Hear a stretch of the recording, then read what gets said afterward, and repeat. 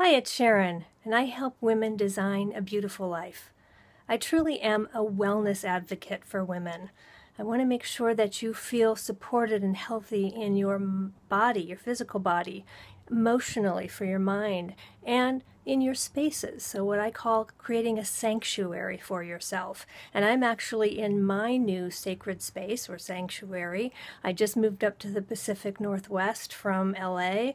It's been a little bit of a adjustment, to say the least, for the weather, and having this greenhouse gifted to me has just made all the difference in the world.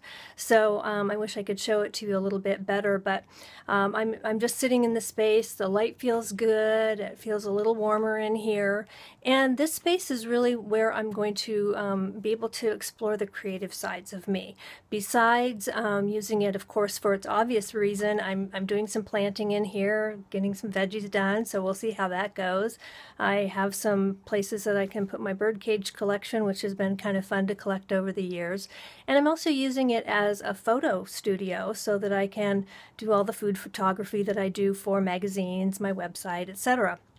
So it's just made all the difference, like I said, in the world to my overall emotional well-being. So I'd like to challenge you to something. I'd like you to look at your spaces, whether it's indoors or outdoors, and see if you can create a space like that for yourself. Where do you feel really good, or what would it take to make that space just feel so that you light up when you walk in that room?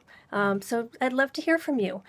Sharon Ottness, Design Your Beautiful Life, and www.sharonotness.com.